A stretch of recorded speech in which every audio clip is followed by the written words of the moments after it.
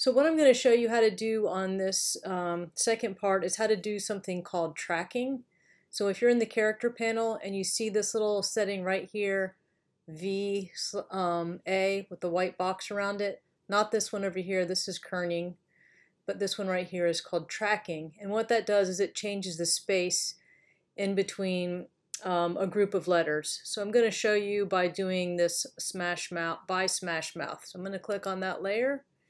Going to get my type tool and I'm going to highlight, whoops, if that happens to you, if you accidentally get this where it makes another text box, it means that you didn't put the text tool right on the text. So I'm glad that happened so you can see how to get out of it.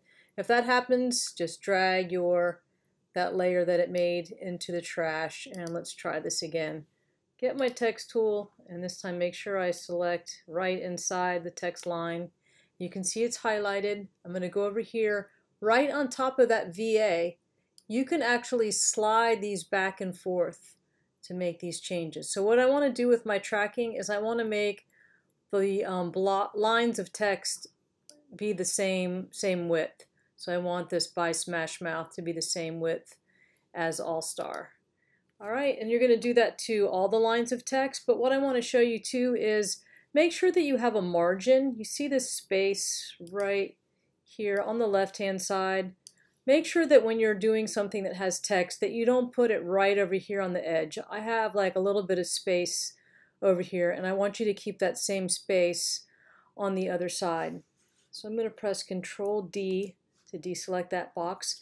And I want to show you how to put rulers up on your document so that you can make some guides. All right, so do Control R, which means rulers. So notice how when I do Control R, how it gives me these rulers across the top, and it gives me rulers across the side.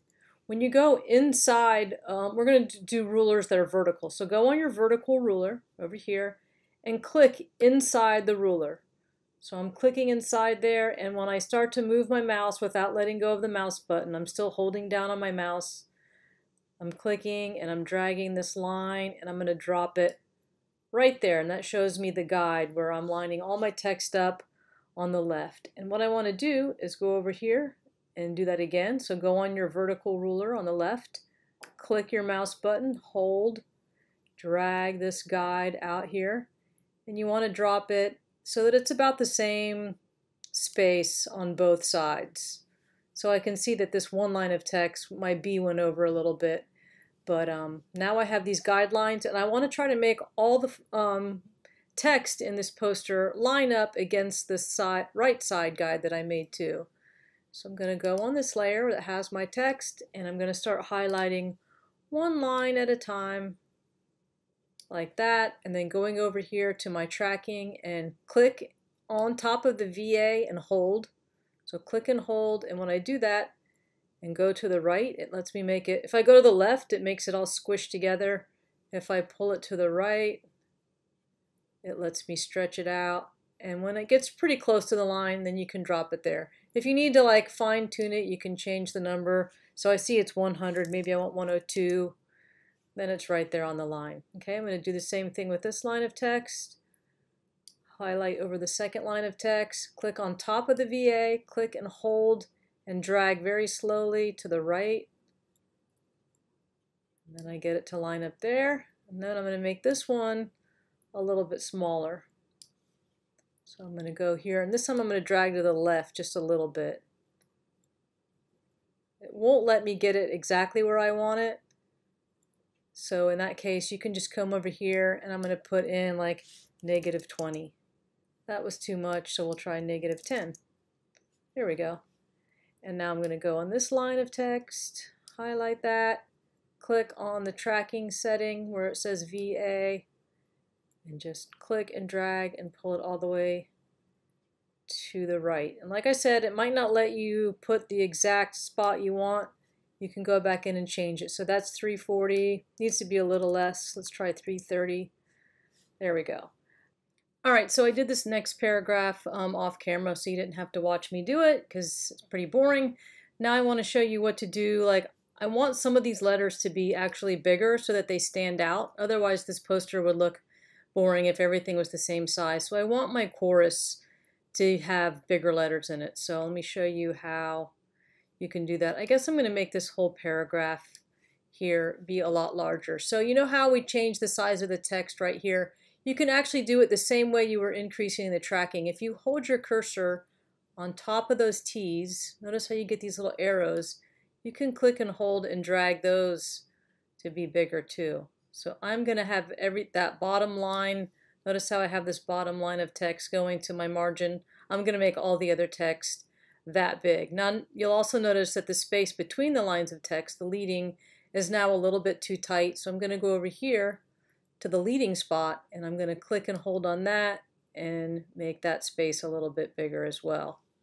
All right, and then I'm going to go back and do the same thing that I was doing where I made the tracking between that line of text go all the way to the edge. All right, so now I have all the tracking adjusted so that my text is going all the way to the edge on both sides. So I want to get rid of these guides now. I can hide them, so you can go to View, Guides, and we can actually say Clear Guides. View Guides, Clear Guides. And those lines will go away. And let's see, I see that my name, I want to scoot it over a little bit, so I'm going to click on that layer and just use my arrow keys to nudge it over there. And the last thing I want to show you is how to maybe change the color on some of your background. So I have this pretty plain background. I'm going to go over here to the right and click on that layer. And I'm going to get this right here. This is the rectangular marquee tool. And I'm going to click up here at the very top. It can be outside. Don't worry about trying to get it right on the corner. You can go outside and it'll automatically get the edge of the page. And I'm going to draw a box around my where my title of my song is and the artist, and in between the actual verses of the song. So I have that selected. Then I'm going to go to Control U. Control U. This is called hue and saturation. So hue just means color. So if I slide this hue around here, I can change the color. If you change the saturation, you can make something brighter, or you can make it dull, like more of a gray color. So experiment with that. Just select part of your background and try changing the color to a different color just to make it look a little bit more interesting than it would if you left it, you know, totally plain.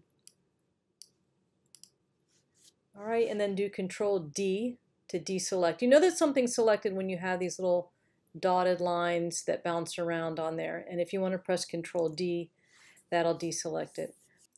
So if you want to add any pictures or graphics to this, you don't have to, but if you're interested in doing that, you can go online and try to find a picture. We have a website that we use a lot in here, pixabay.com. So I went on here and then I searched for a picture of stars. And then if you click on free download, you can click this green button here, download, and it'll go to your downloads folder on your computer. And then you can go back into Photoshop and say File, Open. Then you can go to Downloads on your student drive, and it'll be the most recent picture you have. So you'll notice there's a checkerboard background on mine. That means it's transparent there, and that's what I wanted. So to copy and paste a photo onto my poster, I need to select this first. So if I do Control A, you'll see it gave me those dotted lines that go around the edge. Now I have that layer selected. Control A, select all. And then do Control C to copy. And then I'm going to go back to my poster file and do Control V. And there they go. So you can see it put this layer of stars into my poster. And then I'm going to do Control T. And that way I can move things around. I really just wanted these stars just to be at the top, just to fill out that space. So probably, let me make it a little smaller. So if you go to the outside corner, you can make things smaller. Remember, if you go to the outside corner, you can get that little rounded arrow. That's for rotating, so I can rotate it if you want, or you can just scale it by pulling in and out on the corner. And something like that's good. And then when you're done editing something like that, you need to press the check mark to get out of the edit mode. Alright, that is all I'm going to do on this one. If you want to continue adding things or changing the colors anywhere on your background, like maybe where the chorus is or something like that, you can try some other edits. But this is all that you really have to do. So when you're done, just go File, Save, and that's going to save a Photoshop file. The Photoshop file has all of your layers in it like this, so that if you decided to come back and edit it later, you'll be able to edit it. And when you're done, go to File, Save a Copy. You always need to save a JPEG copy of your work. So we're going to go over here and say JPEG. Just choose the first one that it gives you. It's going to give you several options. Choose the first JPEG and say OK. I'm going to replace the one that I already did. And then for these settings here, just keep it in the middle. A 6 is fine. It doesn't really matter where you put it on the slider, but as long as it's somewhere in the middle. Now the JPEG is important. That's what you're going to need to put in your portfolio. You cannot put your Photoshop file in your portfolio. The Photoshop file is just for you to be able to edit. And what you need to turn into your portfolio is this JPEG.